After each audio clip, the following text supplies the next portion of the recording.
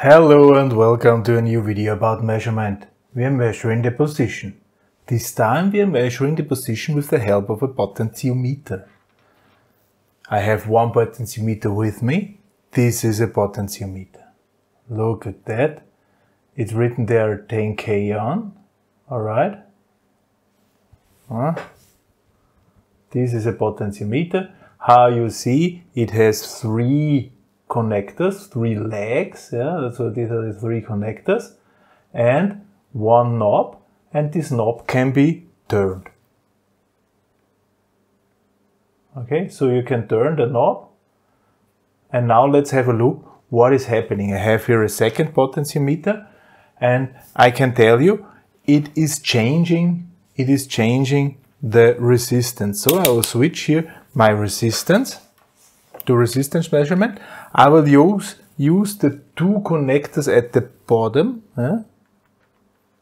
this one and this one. Let's see what we are measuring. 9.18 kilo ohms. This is why it is labeled with 10. Here now, it's labeled with 10. I've used these two connectors here. So 10. What is happening if I change here? Not really something. It will stay. It will stay. Okay. So it seems like those two don't have any effect.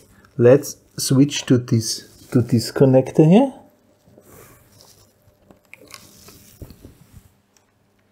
Oh, also 10. Let's see what is done if I turn the knob. This is changing, going down to 1, almost 0. So I can adjust between those two. If I turn fully to the left, I have 0 ohms. If I turn fully to the right, I have 10 kilo ohms. Alright? And now let's measure between those two. Now I have here 1 ohm. I'm fully to the right. Now I turn fully to the left.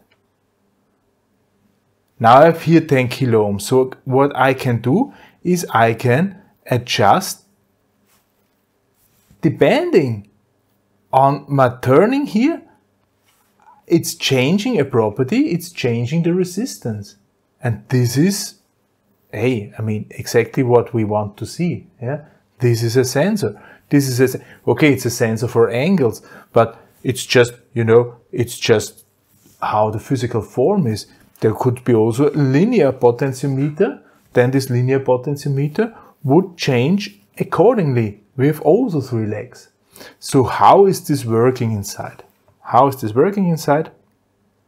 I will show you. So actually we have seen a potentiometer is nothing more than a resistor. So here's the resistor.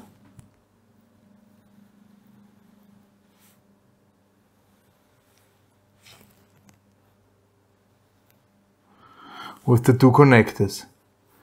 These were the two connectors we have seen, those two, where we measured the 10 kilo ohms. So in our case, this resistor has 10 kilo ohms. And where's the third one? The third one is a sliding connector, which can be moved across this resistance surface. Alright? So this can be moved here. This is sliding. And now actually it's clear what we have seen. So we are dividing this resistance here in 2 parts. So we have here an R1, we have here an R2, and R1 plus R2 is R, and this is constant. Okay, the total R is constant, and depending on the position of this, we can then R1 is either full resistance, we have seen this 10 kilo ohms, or 0. And the other one is vice versa. Okay, so this is how this is working. This is exactly how this is working. So if I measure if I measure the resistance between here and here, yeah, I can measure the position of this slider. If I measure the resistance between here and here, I can measure the position of this slider. And since both are working exactly in the opposite way, it's like I could use a differential approach and measure this resistance and this resistance, make the difference, and I have double sensitivity. Okay, we talked about this when we talked about sensitivity. Yeah, we talked about this.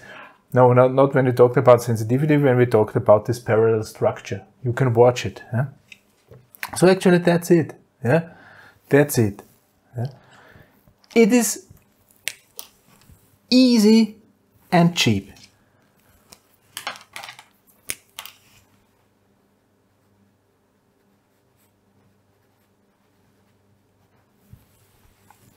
What is the downside? Huh? The downside is, you know, you have some wear.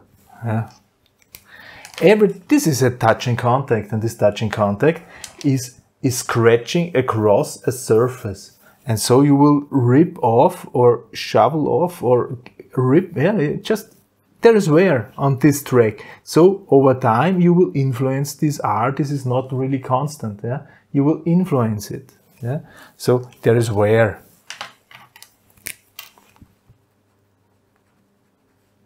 Okay.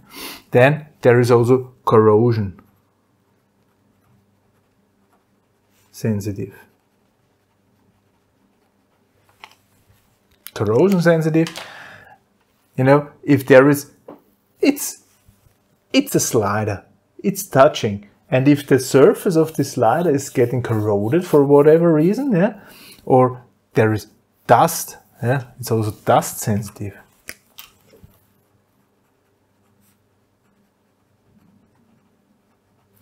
If you cover this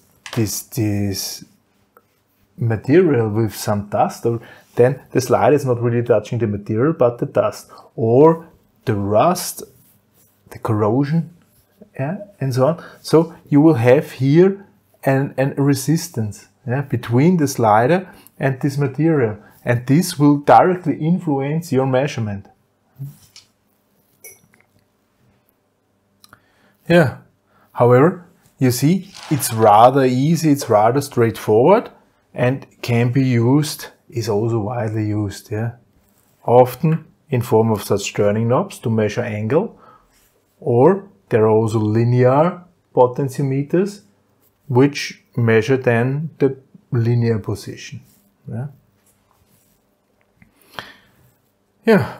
So that's potentiometric position measurement. Next time we are going to talk about inductive position measurement. So this is then working with this device. How this device could measure somehow where is the moving part, yeah? I will explain in the next video. Yeah?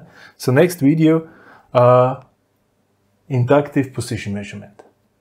For this time, thank you very much for listening. Goodbye.